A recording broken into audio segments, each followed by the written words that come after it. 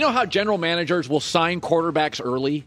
And sometimes, like Carson Wentz is injured and stuff, and you're like, why are they doing that? The reason they do that is because quarterbacks now are so important. Once you find one and you think he's the right person, you sign him, you hope you get a little bit of a financial break over the next 5 or 6 years. This league is all about quarterbacks. 7 games in, Tom Brady has transformed the Buccaneers franchise. Bill Belichick, have you watched New England?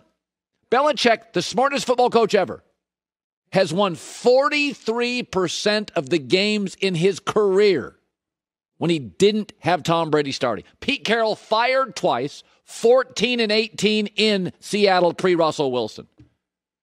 Mike McCarthy, Favre and Rodgers looked like one thing. Seen Dallas this year? We talk about strategy. You know the difference between Facebook and MySpace? It ain't strategy. It's Mark Zuckerberg. Okay, that's your strategy. Stop talking about strategy. Tom Brady in 7 weeks has changed the franchise. Now you got guys like Gronk is retired. Suddenly Gronk's like, maybe I can play another couple years. Antonio Brown had his choice. I'll go play with Tom. That's the power of Tom, the power of LeBron. It's what legends do. And look at arrogant New England. New England, remember that article a couple years ago? One of the assistants said, we could win with a lot of quarterbacks here. Well, you got Cam, and it ain't working. In this divorce, one has remarried and is flourishing, and New England is living in a van down by the river. Andy Reid went from can't win the big game to the leader of the next dynasty, thanks to Patrick Mahomes. John Harbaugh was going to get run out of Baltimore. Then something called Lamar Jackson happened.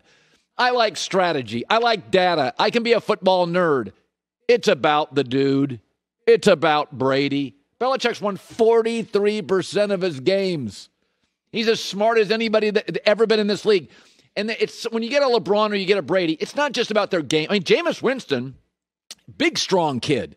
Beautiful arm. Throws to the wrong team too much, but he's got all sorts of talent. It is about accountability. It's about leadership. It is about holding teammates to a standard that the organization's never had before. Think about this. It was 2 weeks ago. New England goes on the road and is awful against Chicago. 11 penalties. Brady is yelling at everybody. And what do you hear in Tampa? Tom's mean. Back-to-back games. No turnovers, no sacks allowed, 4 penalties in 2 games. That's called accountability. It's not about talent. Jameis had talent. Brady, LeBron hold you accountable. I like Frank Vogel. I like Ty Lue. But LeBron's made those dudes a lot of money and given them a lot of fans. It's not about strategy with LeBron. It's not about strategy with Tom Brady. It's about coming into the room and changing the temperature of it. You hold everybody accountable and your leadership and your efficiency. It is unbelievable to watch Tampa. And by the way, you knew it wasn't going to be easy. There's no preseason. Tom's getting older. We knew it wasn't going to be easy. New system, new coach. But this is not a Bruce Arians story. The Bruce Arians book has been written. No risk it, no biscuit. Throw the ball down the field. Be aggressive, really loose.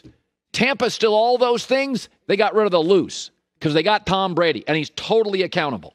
It's not about experience. It's not about strategy. I like Andy Reid. I think Pete Carroll and Belichick, first ballot Hall of Famers. But Mike McCarthy, watch the Cowboys today. This is why franchises sign quarterbacks early, even ones with injuries. I mean, are you watching the Chargers and Justin Herbert? They're going to sign him early. Guarantee it. They're going to sign him 2 years early. Joe Burrow in Cincinnati. Kyler Murray in Arizona. Sign him early. Get a discount.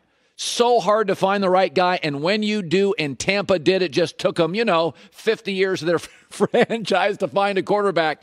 They changed the temperature of the franchise in 7 games. Tampa this morning is the best team in the NFL. All right, I'm from the Pacific Northwest. Proud for years and years to be a Husky and Seahawk fan. And last couple years, Joy has seen me. Can we let Russell Wilson take over the team a little bit? Can we let Russ? And so there's a saying in Seattle called let Russ cook. And I love the saying let Russ cook. But we didn't ask that he runs the whole damn restaurant. He needs a little help as he's cooking. Could you have a prep cook? Could you have a general manager? Could you have some waiters? Could you have somebody washing the dishes? Yeah, I know he threw 3 interceptions last night, but unfortunately, he has no help. They can't cover anybody. No pass rush. Myles Garrett has 9 sacks this year. The Seattle Seahawks team has 9 sacks. The leader of the Seahawks in sacks is Jamal Adams. He's not only a safety, he's only played 3 games. They can't guard anybody. They can't cover. They can't get pressure. They're giving up 6.3 yards a play. You want to know the other 2 teams that are close to that? Atlanta 1-6 and Jacksonville 1-6. Seattle should be 1-5. Do you know how bad the Dallas defense is? I mean, we're all like acknowledging how bad it is. Oh, Seattle's given up more yards in 1 less game. We want Russ to cook, but the cook, even if he's a 5-star chef, needs a little help. There's a reason that Russell Wilson throws some picks, and one was really bad. It should be noted his really bad one did not result in any Arizona points because DK Metcalf is not human. The point being, if you watch what is happening right now in Kansas City with Mahomes, yesterday, last week, they ask Mahomes 5, 6, 7 times a game, go be special. In Seattle, they asked Russell Wilson to be special. The minute he leaves the team hotel to get on the bus, and then they ask him in overtime to make more great plays.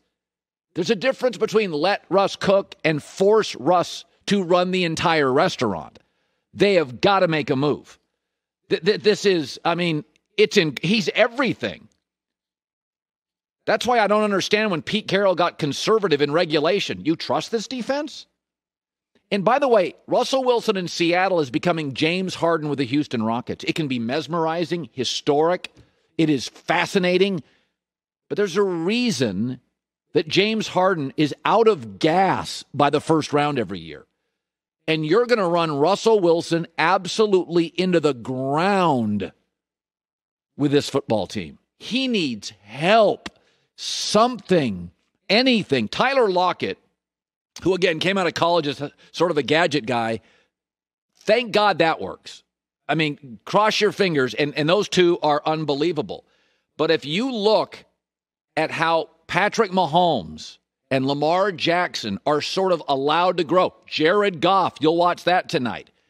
You're asked to be special a half dozen times. You're not asked to be special the minute you get off the bus, even after the game. Russell Wilson is willing to take all the heat for the entire franchise. Total pro. That's what you do, since that, things could unravel here, which they very easily could. Just say it again. Seattle allows 6.3 yards a play. 2 other teams in the league are close to that. They're both awful. Atlanta with Matt Ryan. I like Matt Ryan. When his defense is bad, they're 1-6. Russell's 5-1. Jags, Gardner Minshew. We thought he was something special. They allow 6 yards a play. Yeah, they're 1-6 too.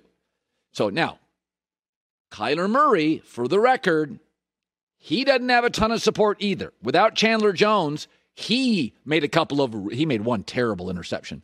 Both these guys did. It was a mirror image, right? But again, you're asking Kyler Murray to save the franchise. So I thought what you saw with the present and what you saw perhaps with the future of the league is you can ask Kyler and Russell to be special 7-8 times, and they're worth $35-40 million a year if they are. But if you become the Rockets and you're asking Harden to play 38 minutes and score 47 points, it doesn't work. You're going to run these guys into the ground. And by the way, Tom Brady last week against Green Bay, they won in a rout. Brady threw for 166 yards. Make about 4 big throws. He did. You got to allow your quarterback to breathe a little off the bus. Hi, everybody. Thanks for watching. Subscribe here to get the latest from the show. Also, be sure to check out more of the best clips from The Herd or go watch a few segments from other shows on FS1.